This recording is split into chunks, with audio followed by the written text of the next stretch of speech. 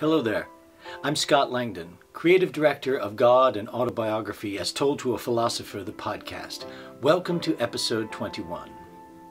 Has there ever been a time when you got introduced to a new piece of technology and didn't know how it worked or what it could really do?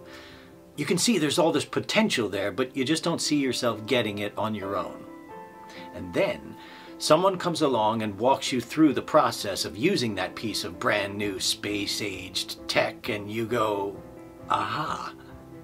Well, that's what happens in episode 21, where God walks Jerry through the ancient Chinese book of changes, the I Ching. The story is super interesting. Join us for episode 21 by clicking the link in the description of this video and experience the world from God's perspective, as it was told to a philosopher.